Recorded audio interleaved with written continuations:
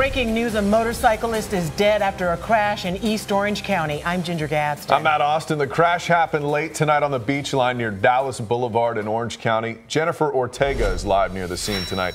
Jen, what do we know at this point?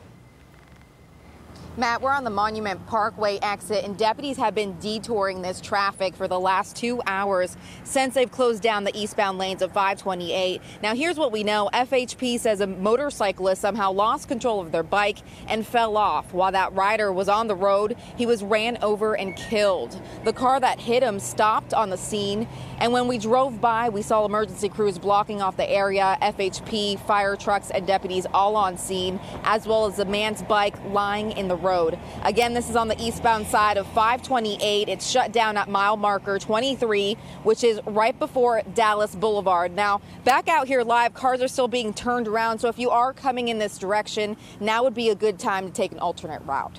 Live in Orlando, Jennifer Ortega, News 6. Jen, we appreciate it. Thank you. More